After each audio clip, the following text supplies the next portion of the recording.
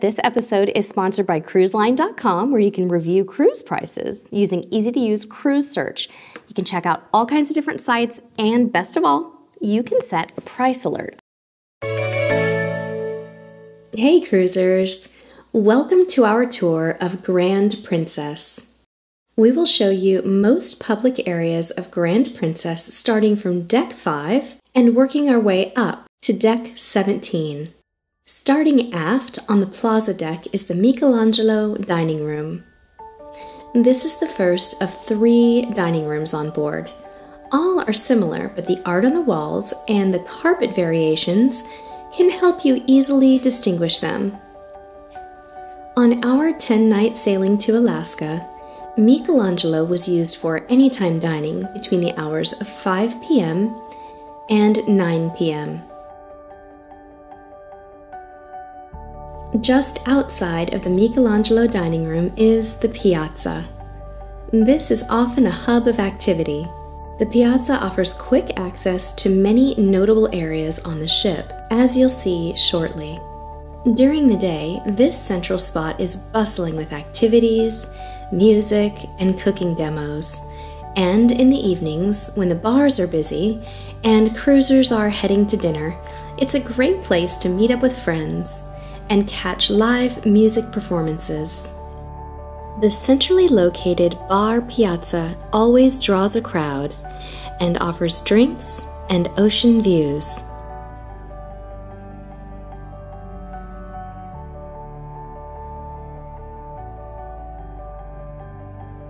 The International Café is open 24 hours a day and offers a variety of food items which change throughout the day and evening. In the morning, you can expect an excellent selection of pastries and coffee, espresso, and specialty teas for a charge. During the lunch and dinner hours, hot soup, paninis, quality desserts, and many different choices of salads and sandwiches are not to be missed. Just adjacent to the International Café, you'll find the onboard art gallery, which on our sailing had hours that varied by day. Also on Deck 5, you'll find Alfredo's Pizzeria, where the friendly staff serves several varieties of pizza, with a complement of wine and beer options.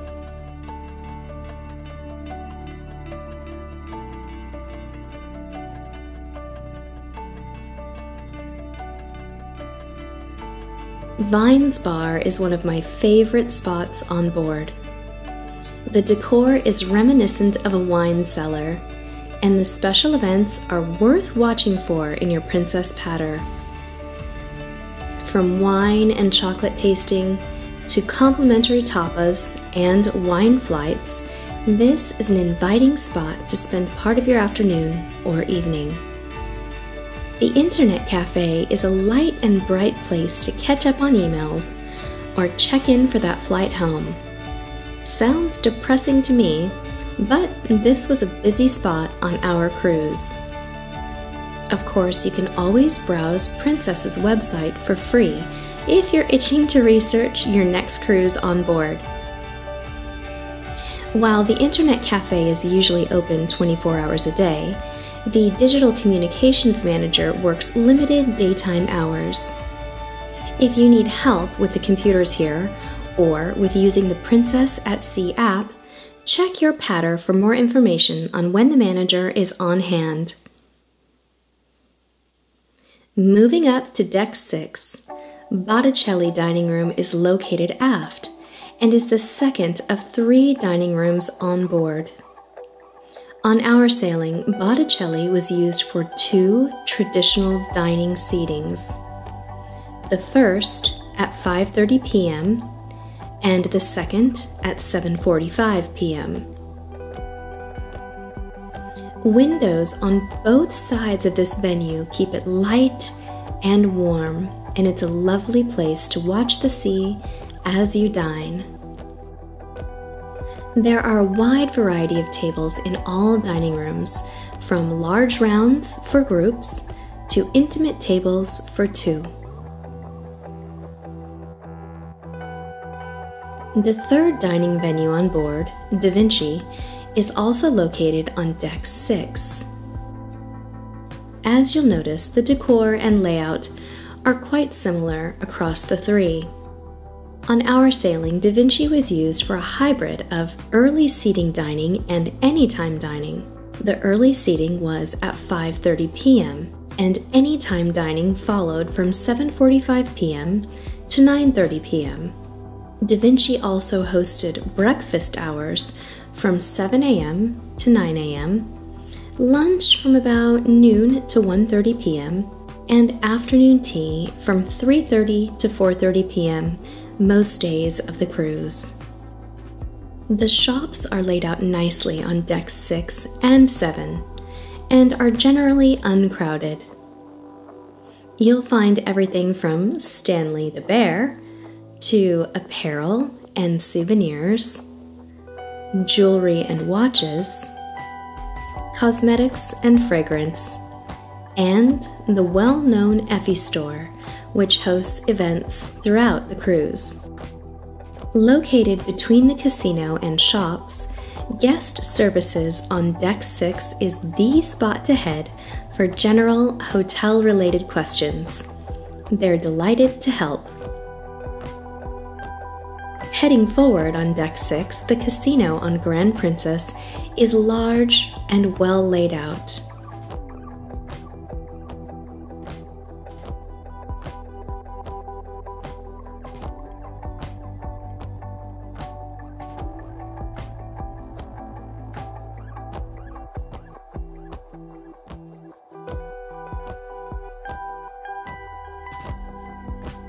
As you move forward toward the Princess Theater, you'll find Snooker's Cigar Bar, with rich wood decor and a pool table on the ceiling.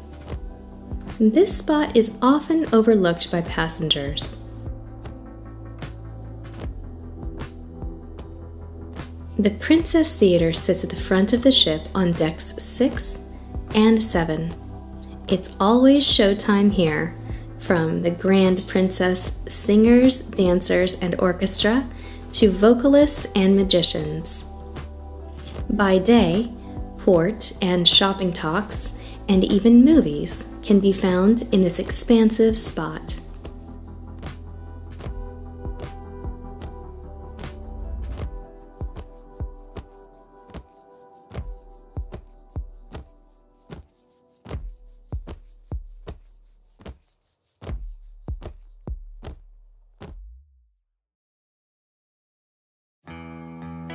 Heading all the way aft on Deck 7, it's the second stage venue on board, Vista Lounge.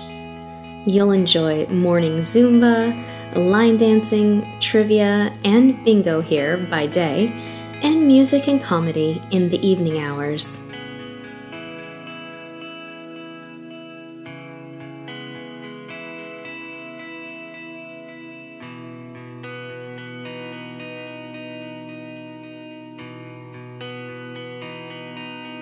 Meet the newly renovated Sabatini's restaurant, where you'll find Italian cuisine with an open kitchen for an upcharge. The restaurant has been entirely modernized, and this was a very popular spot on our cruise.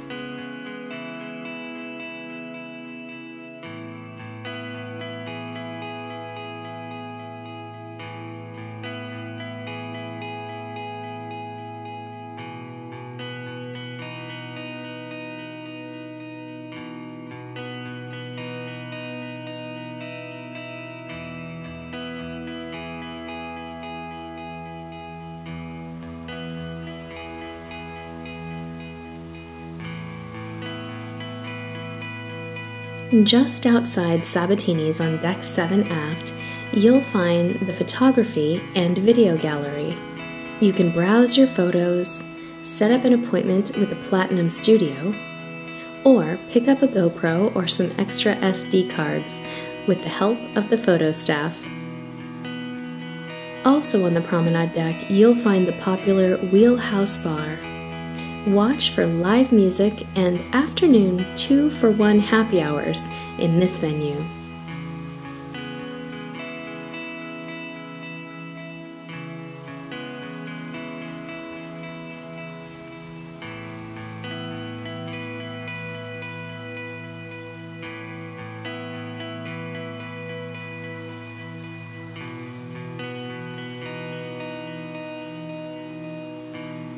Explorers Lounge plays host to lots of activity on board. On our sailing, the Champagne Art Preview and Auction were held here, as well as seminars, Discovery at Sea trivia, live music, and dancing. There's lots of cozy seating if you just want to grab a drink and catch up with cruise companions.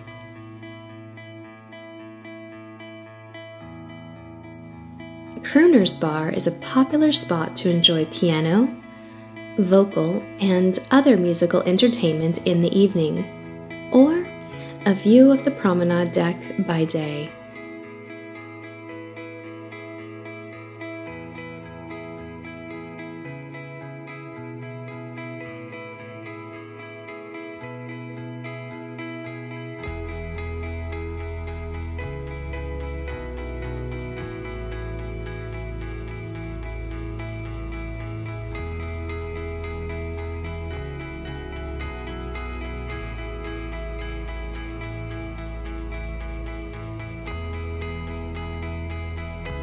The Future Cruise and Princess Captain Circle desks are located near the Crown Grill and are a bit tricky to find without knowing where to look. At the Leaves Tea Lounge and Library, you'll often see cruisers enjoying a board game or quietly reading a book.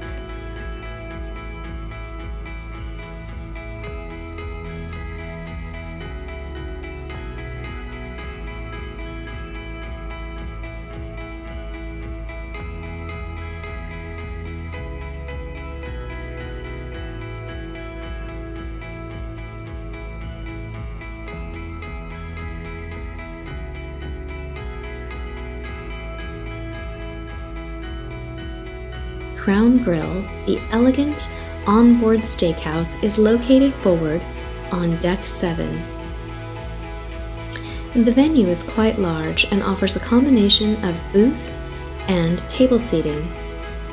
The open kitchen provides a nice peek into the preparation process.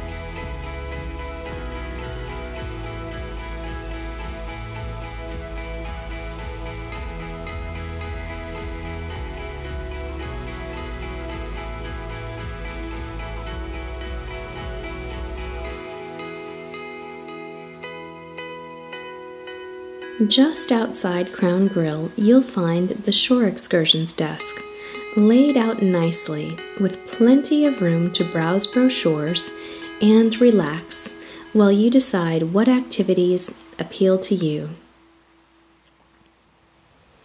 Now to the top decks for a look at the public areas and pools. The Terrace Pool, located on Deck 12 aft, is for adults only and overlooks the wake. This is one of my favorite spots on board and offers some of the most dramatic views on the ship.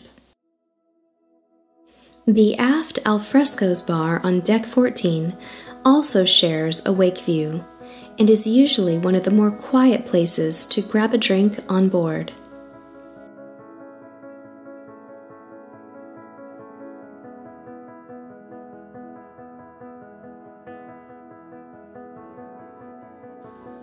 Horizon Court, the onboard buffet, was recently refreshed with new seating, carpet, and hand-washing stations. You'll find this spot on Deck 14 aft on both sides of the Lido deck.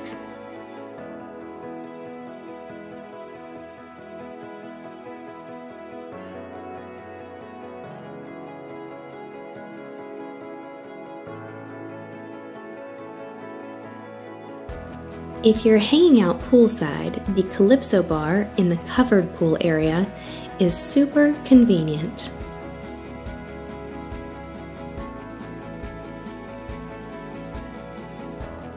And speaking of covered pools, this is the Calypso Reef Pool. It has 2 hot tubs and this beautiful pool, heated of course. Princess's covered pools remain one of my favorite features of this class of ship and offer a great opportunity to swim and soak on chilly days to Alaska. Meet Coffee and Cones, the new poolside ice cream and coffee spot. You can grab a complimentary soft serve here, or ice cream sandwiches, espresso drinks, and milkshakes for a small upcharge. We think this venue works well, but wish that the espresso bar was open during the morning hours. On the other side of Coffee and Cones is Neptune's Reef and Pool area. Much like the Calypso Pool area, there are 2 hot tubs and a terrific pool. This area is not covered, but it does offer quick access to drinks and snacks, as you'll see next.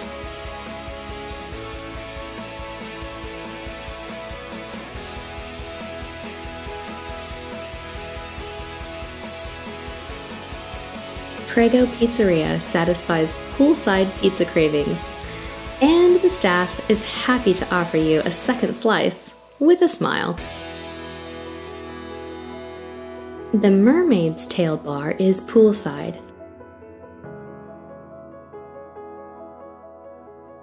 If you're not in a pizza kind of mood, swing by the Trident Grill for hot dogs, hamburgers, chicken sandwiches, French fries, and more. The 1-5 Lounge and Nightclub. Perched on Deck 15, this spot offers views for days and a remodeled, modern decor. From glacier viewing to late-night dancing, this is a cool spot with lots of uses.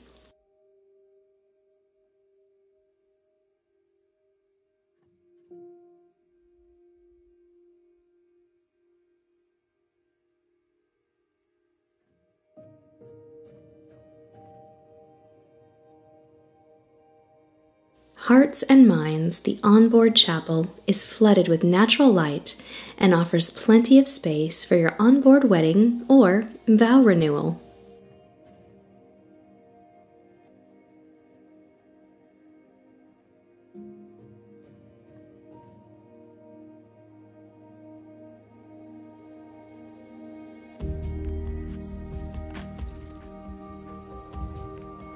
The Seabreeze Bar on Deck 15 is a great spot to catch views of both movies under the stars and the passing scenery. This was a popular spot on our cruise, from sail away to sea days. Perhaps one of the most striking of the recent renovations on Grand Princess is with the Camp Discovery Youth Center concept. First, a look at the treehouse for 3 to 7-year-olds. We loved the inviting, outdoor-focused theme here.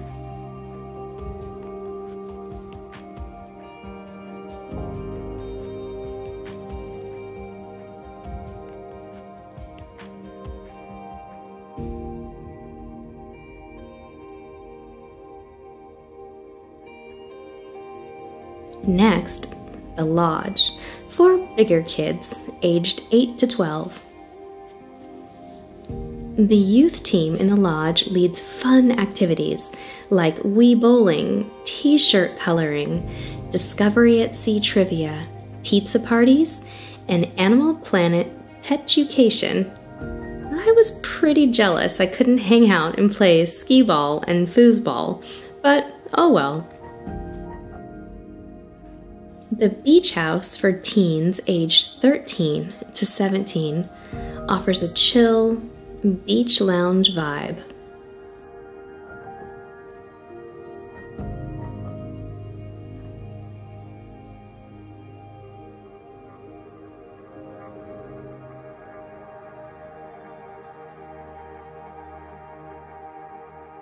Just forward from the youth area, the Lotus Spa, Salon, and Fitness Center occupy the forward portion of the ship. The salon offers haircuts, styling, and even shaves for men.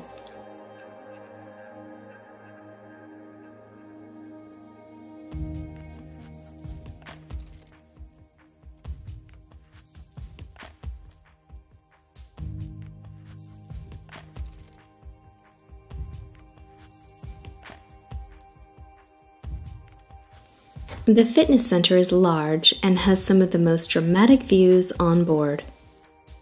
Lots of free weights and cardio equipment with a view flank the windows, while other Nautilus machines and a spin and group exercise studio are found in the center.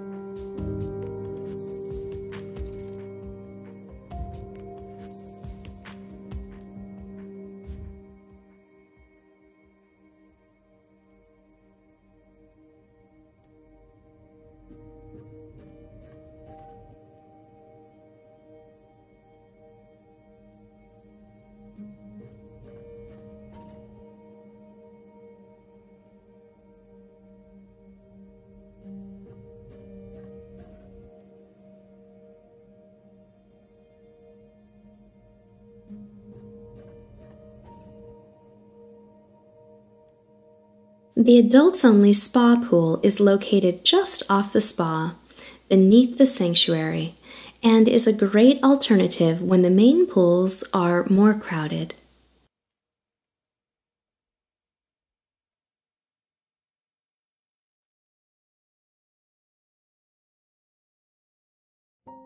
Now for a spot that made my list of top 5 favorite spots on board this ship, the aft hot tubs. This spot speaks for itself.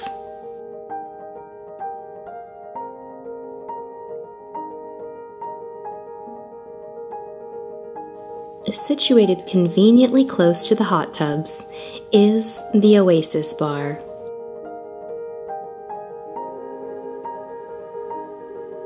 If you study your deck plans carefully, you might just find the mini golf area. The design is smart, and while it isn't completely wind-free, you can see it was designed to be somewhat protected from the high deck winds. The adults-only sanctuary is one of Grand Princess's best-kept secrets. Located on deck 16, this pocket of tranquility has limited space available. At our sailing time, passes were $20 for a half day or $40 for a full day.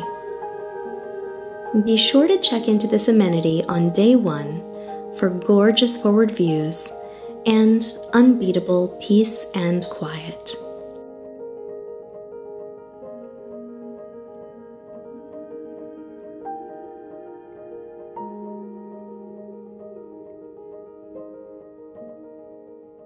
Let's jump from deck 16 to 17 and check out the sports court.